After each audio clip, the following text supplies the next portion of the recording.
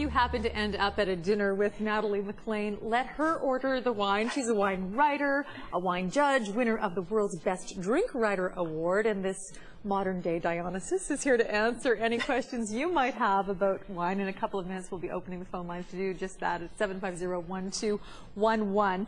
But first, we're going to start with the wines you've brought, Natalie, because tons of people ask you questions about what to drink in the summer. Right, right. Well, there's all sorts of choices when it comes to summer wines because it depends on your mood, even the temperature outside. If it's a really hot day, you probably want something really refreshing like a German Riesling, or there's lots of great Rieslings from Canada, the Niagara region as well, because they're very zippy, very refreshing. They're going to wake up your palate. But equally, you might be doing something on the barbecue, something full-blooded, something that goes with meat, something very tribal. But you also don't want something so alcoholic you're going to end up arguing with a lawn troll. So you probably want to go with something like a California Zinfandel. They're excellent wines. They're really full of berries and fruit. They're delicious, yet they're not too alcoholic. And you can always find the amount of alcohol on the label. So you'll notice there's quite a difference. This is quite small print on this label. Yeah, we'll get you to kind of help the viewers with that. I can't even see it. Okay, yeah. It's, there's about 14% alcohol in this, so it's quite full-bodied.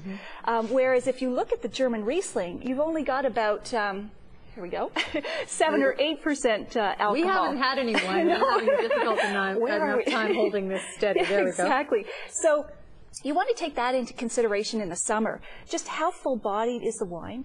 And looking at the alcohol level will tell you that. Okay, that's very good to know. And so the most common question you are often asked is, what goes with what? Exactly. So in the world of food and wine matching these days, it's good that a lot of the rules are being broken so that we are doing a lot of fusion cooking. We're combining a lot of non-traditional spices and sauces. So equally, we're able to mix and match different wines with different dishes. So you might not have thought about a full-bodied red with a chicken dish before, but if you've got lots of, like it's rubbed in spices and that sort of thing, then sure, they go together really well. Great. So the rules are kind of being thrown out the window, and we're wanting to remind you that if you have a question for Natalie, 750-1211 is the number to call. We're going to get to that in just a moment. If you're bored with your Bordeaux, if you're looking for a Shiraz with a bit more pizzazz, that's the number to call. We're going to be back after the Valley Notes and the commercial break. Thanks, Natalie. Surely. And wine expert Natalie McLean, and she's going to answer your questions. The number to call is 750-1211. The lines are all full, but when one caller is finished, another line becomes available. That's your cue to call. We ask you to be brief, but before we get to the calls, we were trying to steady bottles for the camera, and we lost a little bit of what you were saying about these two wines as a comparison. Okay.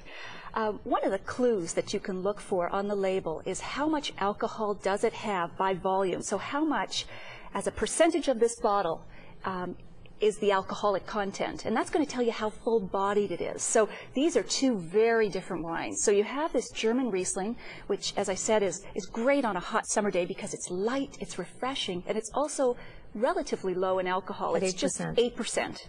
This, on the other hand, the Fetzer Zinfandel from California, is almost double. It's about 14.5% alcohol. So it's going to be more full body, perhaps go with those meats on the grill or whatever you're happening to eat that's more fully flavored. And we've just answered one of our viewers' questions already because he wanted to know where the Fetzer was from. The Fetzer is in fact from California. Now we're going to get to the first call if you're up for that. Yes, absolutely. We have Deborah on the line. Hi there, Deborah. Hello. Hi, your question for Natalie. Yes, I have allergies to chemical sulfites that are in wines, but the natural sulfites are okay. Could you recommend a summer wine that I could use that would not give me a reaction? Sure, Deborah. That's a great question. A lot of people do suffer from that as well. Bonterra is a California wine that is organic, and they do try to minimize the amount of sulfites in the wine. So if you look generally for organic wines, and there are more and more, they're not filling the shelves, but there are a decent selection out there. But I particularly like Bonterra because it's a delicious wine. It's well made. and it's widely available in our LCBO stores. And you would know the answer to this. I've heard people say that French wines have fewer sulfites. Is that true?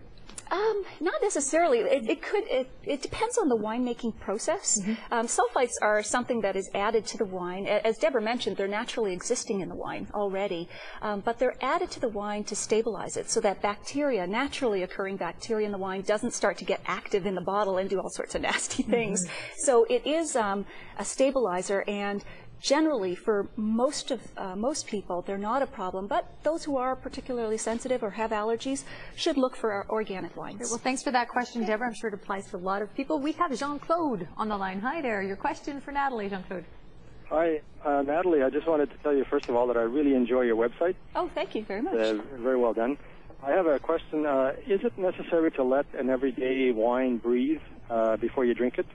Wow. And secondly, is it advisable to pump the air out of a wine bottle when you recork it if you're going to drink it over 2 or 3 days? Ooh, this is a serious wine drinker here. That's great.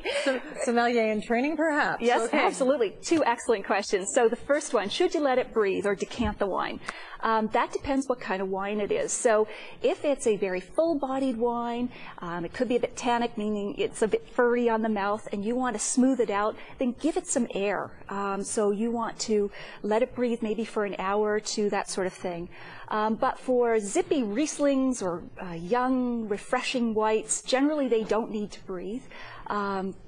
But it all depends on the style that you like. So if you like your wine nice and round and smooth, a lot of the wines on the market today, especially the big full-bodied reds, will benefit from a bit of breathing time. They'll round out and they'll smooth out. How long's a bit? A bit, sorry, an hour or 2 okay. at the most, I would think. Now, if you've got a really young Bordeaux that's not at its prime yet, and you want to drink it because you just can't wait, and I know that feeling, then you might want to let it breathe for longer, like 5 to 6 hours. If it's really tight, meaning it feels really furry in the mouth, you can take a little sip. Great answers, Anna. This was a